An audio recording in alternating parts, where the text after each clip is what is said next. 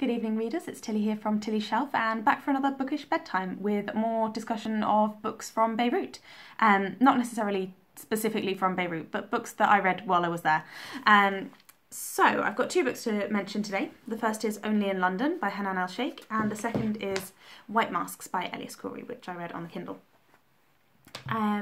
So yeah, where to start? I will just say, not to be shamelessly plugging my own video, but just for context, last week I reviewed An Unnecessary Woman by Rabih Alameddine, and at the start of that video I did a little kind of very brief summary of some events in Lebanese history that I thought were relevant for understanding the context behind these books and the kind of the story behind these books, I suppose. So if you are thinking, I don't know very much about Lebanon, and you didn't see that video, potentially go and check out the first half. So I will link it in the description. So to start with, Only in London by Hanan Al-Shaykh. My mum and I actually read, so that's Roz from Scally Dandling About the Books. We read the 1001 Nights adaptation that Hanan Al-Shaykh did for discussing drama back in November. So I will link that one in the description as well. I have to say I enjoyed 1001 Nights significantly more than I enjoyed Only in London. But this is not just about criticising the book, I also wanted to tell you a little bit about the author as well. So Hanan Al-Shaykh is an author and a journalist. She is, according to multiple sources that I've read, basically considered to be like one of the defining writers of Arabic, female writers in Arabic of the present day, if that makes sense. So she's like a real leading figure, I suppose, in the literary scene, and recognised in various ways for that, if that makes sense. So she was born in Beirut to quite a strict Shia background, so that's a branch of Islam, and a relatively conservative background as well. She was educated in Cairo and then in Lebanon, then she moved back to Lebanon, and then she moved to Saudi Arabia with her Christian husband during the Civil War, and she now has 2 children and she lives in London. So she goes back and forth quite a lot from Lebanon, but she's what you would call part of the Lebanese diaspora. So there are more Lebanese people living outside of Lebanon than there are living inside of Lebanon, and that stands true for Rabih Alameddine as well. So what does she do? Her works typically essentially challenge norms around sexuality and modesty, and because of that her books are banned in some countries. So basically because of her conservative family and conservative background, she really saw the impact of those norms on modesty, sexuality, the position of women quite forcefully impacting on her own life and on her mother's life. She's written a biography of her mother where she talks about her mother's being forced into marriage at a very early age, and then later basically eloping with a lover, and the impact that had on kind of family life. And then also she has stated that she got into writing at an early age to let out her frustration at her father and brother and the restrictions that they had on her life. So because of that impact that she had from that more conservative side of the spectrum background, she writes quite a lot in protest against that. So I can't remember if I mentioned, but that has meant that her books have been banned in several countries in the Gulf region, I believe, just because they are quite explicit. And yes, I would have to warn you that Only in London is fairly explicit when it comes to sexual scenes. So she started writing at an early age, like I said, because she was frustrated with a lot of these restrictions, and she was seeing her works getting published from the age of 16, so that's really impressive. And since then she has been writing journalism, short stories, plays, fiction, and like I said, a biography as well, throughout her life. And she was born in 1945, so she's had a very long intensive literary career. There's a lot of different books by her to check out. Her works have been criticised for giving, and this is in quotes, a wrong impression of Arab culture. I would be interested to know who said that, like whether they were potentially somebody who was upset by the voice that she was giving to women that were restricted. But then I think it's fair to say that in any situation there is a spectrum, and it sounds like her family was maybe even stricter than the norm, so potentially the perspective that she has is that she's talking about the stricter side of things. But when her works are widely read outside, because she's one of the few female Arabic writing women who gets translated, when her works are read outside of Arabic, the Arabic speaking world, people might get that impression that she speaks for the whole experience, I guess. But yeah, like I said, she's seen as a very influential writer of fiction, and other things. I'm really tying myself in knots today. So yeah, I really enjoyed 1001 Nights. Well, I think I really enjoyed it. Don't really remember. I found it very interesting, but I didn't much enjoy Only in London. So Only in London is a story of 4 people who are on a plane to London, and they go through some turbulence that means that they interact with each other very briefly in like the first page, and then subsequently stay in touch and keep in touch with each other over the coming months. It's a multiple point of view book, but it doesn't really handle those multiple points of view very well. One of them just kind of drops out towards the end, and it's a bit weird, because he was a voice at the start and then he becomes less of a voice. And I found the other voices just not very distinctive and not necessarily very inspiring. So I read a summary of most of Hanan Al-Shaykh's major works when I was preparing for this video just now, and I noticed that this is the only one of her books that is described as being comic, and I think potentially the comic style just really didn't work for her. It's like she's kind of trying to deal with serious issues, but she's also trying to not take them too seriously, and it just ends up in a little bit of a mess where it kind of seems sometimes like she's ridiculing her characters, but also that she's trying to write something like tender and heartfelt, but just not quite getting there, or she's trying to argue that there's a meaning in this book that there kind of isn't. It's a bit like it's a light read, but it's not supposed to be a light read or something like that. But it's not a light read because the text is very, very wooden. So it's always a question that I have when I read books in translation. It's like, is the style issue for the writer or is it for the author? It's definitely something that I have noted a couple of times, specifically reading Arabic books in translation. I think Arabic is a really, really beautiful language when you read it in Arabic, but I think quite often when you translate the style of Arabic sentences almost directly into English, it struggles to come across with as much life as it has in the original, if that makes sense. And I would say that is probably the case here if we're going to give Hanan Al-Shaykh the benefit of the doubt.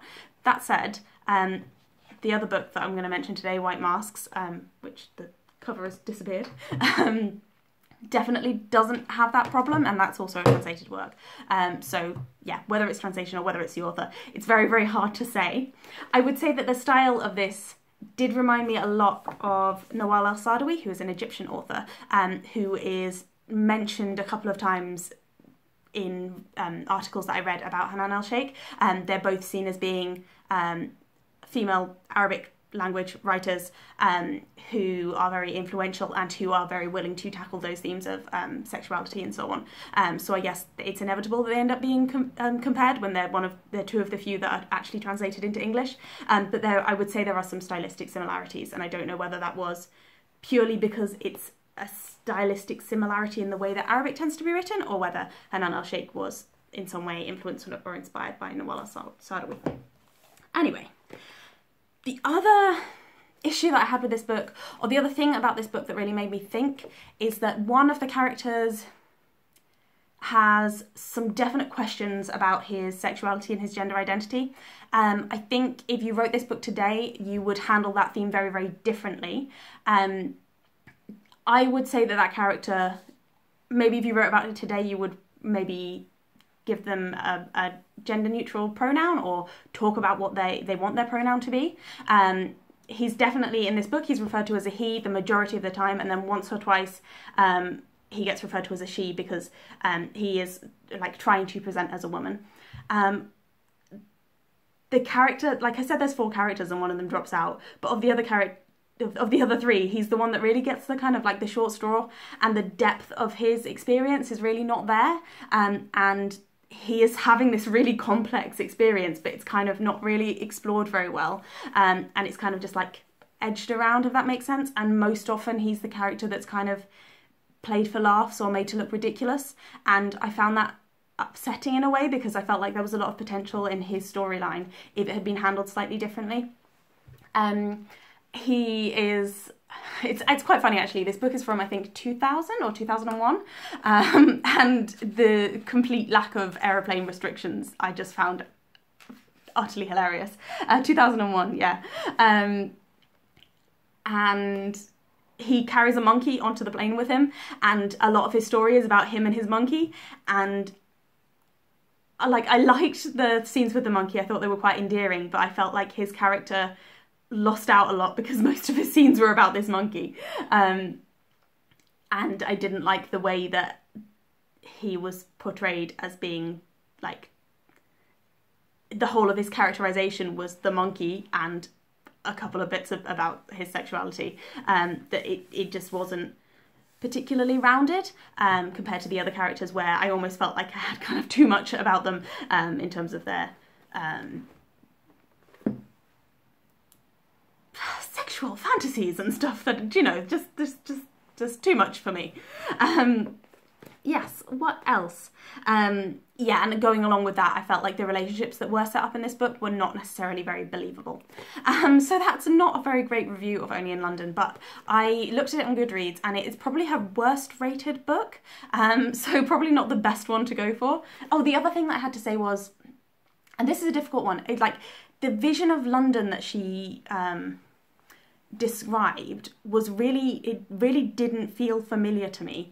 And you could definitely argue that she's writing about areas of London that are mostly Arab people are living there. So there's one of them's Moroccan, one of them's Lebanese, one of them's Iraqi but lived for a long time in Lebanon. So her characters are like from a variety of different Arab backgrounds. So you could argue that she's writing about areas of London that I don't know, so it wouldn't be familiar to me. And it would be familiar to her as somebody who is from an Arab background who is living in London. But it's not those scenes that don't feel that don't make sense to me. It's the scenes where like they're in the park and like people approach them and stuff like that, or like the way that they go to hotels and get into taxis. It just doesn't fit with how I know things work in London, if that makes sense. So I found that quite jarring sometimes. I would definitely read something else by Hanan Al-Shaykh though, and I would definitely recommend her as an author. I just wouldn't specifically recommend this book, unless you think it's the kind of thing you'd really enjoy, in which case go ahead and read it. So yes, that was Only in London by Hanan Al-Shaykh. The last thing that I wanted to say about this was last week when I was talking about An Unnecessary Woman, I talked about Alia's bookshop in Beirut. I got this in Alia's bookshop. They had a shelf. I mentioned last week that the cafe was significantly damaged by the explosion on the 4th of August. They had a bookshelf that was marked up as, I can't remember exactly what it said, but basically these books are reduced in price because they were damaged during the blast. And the sign said, careful of bits of broken glass. And I kind of thought that was a little bit almost tongue-in-cheek, but I was reading this and glass was falling out onto me, which, I don't know, it just felt very...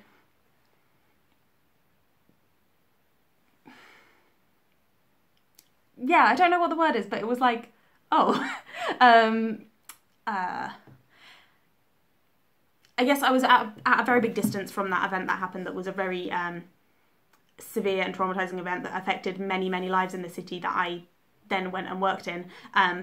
But in a way, like seeing the little tiny bits of broken glass was the thing that made me feel almost closest to it, because it was something much more small and much more tangible. A lot of people spoke about the blast, but I was very wary of kind of, I wasn't there to ask questions about it and like probed into people's experience of it, because it's a traumatic memory, and it's definitely not a memory that any old person should go out and talk to somebody about, unless that person is really wanting to explain their experience, unless it's a very voluntary thing. So it wasn't like I was going and probing people for what happened during the blast, because that wouldn't have been appropriate in any way.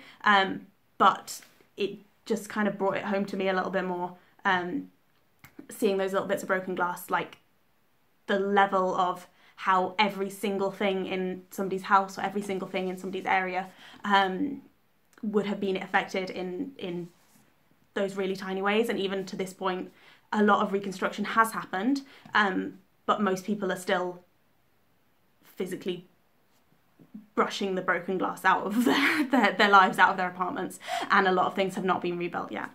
So that was the other interesting thing about this book, I suppose. So moving on to the next one, it's White Masks by Elias Khoury. So Elias Khoury, or Khoury, I think probably Khoury, was born into a Greek Orthodox Christian family in Beirut, and he was a really interesting guy. I found out as I was reading about him to prepare for this video. So he basically, when he was a teenager, decided to travel to Jordan. He was like a university student, decided to travel to Jordan to a Palestinian refugee camp, and essentially joined the PLO, the Palestinian Liberation Organization, and participated in their, I don't know in what capacity, but in one of their like resistance branches, starting from 1967. So that was a time of obviously a significant war in the area that I have temporarily forgotten the name of. Didn't write it down. He then moved back to Beirut, finished his university degree, trained further in Paris, and then came back again and began working as a journalist. At the start of his work as a journalist, he mainly focused on Palestinian issues and the news surrounding the conflict, and kind of worked on and edited pieces related to that. He then later kind of expanded out to cover theatre and the arts as well. He is known for being a author and also a public intellectual, if that makes sense. So he's quite a well-recognised figure in Lebanon, apparently. Unlike the other Lebanese authors that I've mentioned, he apparently stayed in Lebanon for the majority of the civil war, which is impressive because a lot of people who had the means to, understandably did flee.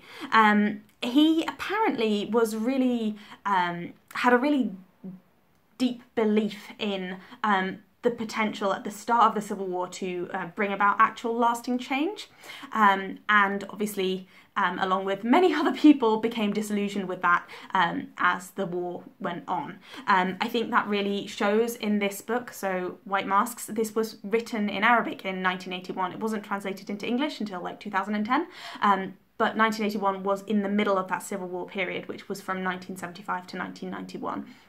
This was 1990, sorry. This was basically written during a lull in the Civil War, and it deals with, it's interesting reading it because it deals with the last few years as being the Civil War in this kind of blissful ignorance that more war is coming, which is kind of sad in a way because it deals with how destroyed everything already is by the conflict that has already gone on. And that's a common theme in his work, apparently. This is the only thing I've read by him, but it sounds like he's written a lot of other very interesting works that often look at human behaviour in times of conflict, and particularly often with a focus on Palestinian voices and Palestinian refugees. He, as a writer, uses dialect a lot of the time in his writing. So if you don't know, Arabic is divided into Modern Standard Arabic, also known as Fusha, and then the language that people speak on an everyday basis is like their local dialect. So like Amia, so in Lebanon that's like specific and different to the one that they would use in Egypt, for instance. So he uses dialect in his writing, and I think you can really tell the difference in this one, because this is very formal in terms of writing style, not all the time, but quite often. And this, like I said, it's quite wooden. But this is really like quite raw and quite lively. And you can tell that the translator, which is Maya Tabet, has had to put some thought into how to render that informality in his writing style in her translation, if that makes sense, I think. Apparently, a lot of his writing still is in MSA, Modern Standard Arabic, but he just uses more of dialect than other authors would do. Because he believes that that gives the best kind of impact in impression, of the real like social lived aspect of life, if that makes sense. So, one thing to say about Elias Khoury is that he has been recently accused of anti-Semitism because of some of the themes in his most recent work, Children of the Ghetto, My Name is Adam. Sorry, excuse me. I had a little read around this topic, and I would say you probably can't judge that without actually reading the book and reading the context. As I kind of alluded to in my previous video, if you're judging a work that comes from an area where there has been that really intense history of difficulties between those neighbouring states, to judge it as anti-Semitic without considering like every other aspect that's involved, I would say it's probably very easy to put that label on an author who is writing about the Palestinian viewpoint. I think it would probably be very difficult for him to write as many books as he has done without writing some paragraph somewhere that you could interpret as being anti-Semitic. But I guess it's about unpacking whether that is the point of view of the author or the point of view of the characters. And like I said, I haven't read the book, so I can't judge it. I did read about what the book is about, and one of the main characters basically doesn't know whether he's a Muslim or a Jew, because he's growing up somewhere in Israel, but in a Palestinian area, I believe. So it sounds like a really interesting book. So in an interview I found with him from 2005, which was really interesting, I'm going to link it below, he describes his writing as it's repetitive, but every time you repeat, you change. And he says that that's because of the influence of a style of Arabic music called Tarab. And I would say that's definitely true of White Masks. It's a really clear stylistic feature that he keeps coming back to the same scenes and the same moments, but telling them slightly differently and giving it a slightly different perspective to the character. So basically, this story is a murder mystery, but it has no solution, which I did find slightly frustrating. But he tells you, like, literally on the first page that you're not going to get the answer. I just didn't believe him. I just somehow thought that there would be an answer somewhere. There isn't. So it's about this man who, his son died as a martyr in the early years of the Civil War. And there's a lot in this book about the concept of martyrdom and what's a good cause to die for, I suppose. And it's about this man gradually deteriorating and fragmenting and turning into somebody who has no firm basis in his reality. And the name White Masks comes from the actions that this man then takes of removing the faces from things, and like how those faces and those identities, he sees, I guess, the way that he sees the meaning behind those faces and how it's changed because of the mental impact of the loss of his son. So it's really, really fascinating in terms of an exploration of the impact of the conflict on people. And it begins with that man being found dead. And I guess the question is his death deliberate, or is it just part of the meaningless chaos of war? And I guess the conclusion probably leans towards the meaningless chaos of war, but you've still got this kind of like question in your mind of like, did he know something, or did he do something, or like what actually went on there? This is very brutal. It's very much like, it's about war, but it's really, really about war. Like, it's not a kind of distance approach. It's really about people in the streets or people in their houses getting very physically affected by violence. It should come with trigger warnings because it is quite vicious at times, but I think that is his point. Like, he wants you to read about how horrific it was and think about that, if that makes sense. And I did, and I enjoyed it. If enjoy is the right word, it definitely isn't. But I found it very, very engrossing, I should say. Yes. And there's, I guess, the thing with the murderer never being revealed, or the cause of the murder never being revealed, is you get this sense of something incomplete. And that's another theme that he kind of talks about in his work, in terms of like, we as people, we never really have the whole story, so it's kind of disingenuous in a book that purports to be realistic. It's kind of disingenuous to give us the whole story. And the incompleteness in the context of that, like, that war and the state of the war that wasn't completely resolved, yeah, it actually fits really well with the book. It's just like, I'm really used to reading, I like murder mysteries, and I'm really used to like knowing who the murderer is, so yeah, there was that frustration there. So I definitely recommend this. He's written a lot of other books, so I would also say check those out as well. And on the whole, I really enjoyed the books that I read from Beirut. So thank you very much for listening. It has been a pleasure. I hope you've enjoyed it. And take care. Speak to you soon.